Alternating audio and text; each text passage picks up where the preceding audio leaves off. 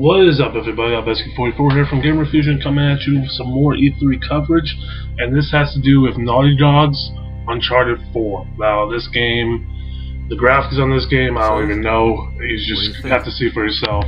It looks freaking amazing. I mean, look at the detail. It looks a lot darker than the previous Uncharted games. You'll see as the trailer goes on.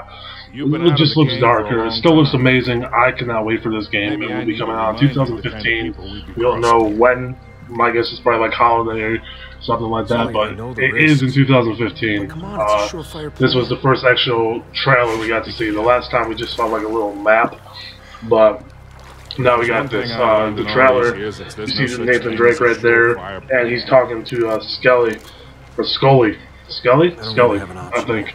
During it, and they're saying he just needs help one last time because he's out of the game. It's interesting. Just watch the trailer. Let me know what you guys think. Please leave a comment if you're excited for this game, if you think it looks as amazing as I think it looks, and like the video, subscribe, talk to me, guys. Let me know what you guys thought about E3. Who you thought won E3, Microsoft or Sony? I personally think Sony won. The one thing I was excited for with with Microsoft was Halo, and everything got me excited with Sony. So, yeah, just let me know, guys. Check out the other videos at the end after you're done watching this video. Plenty of those stuff from E3, a bunch of great stuff. But here it is, guys, the Uncharted 4 trailer, which just looks amazing, and I just can't wait. So let me know.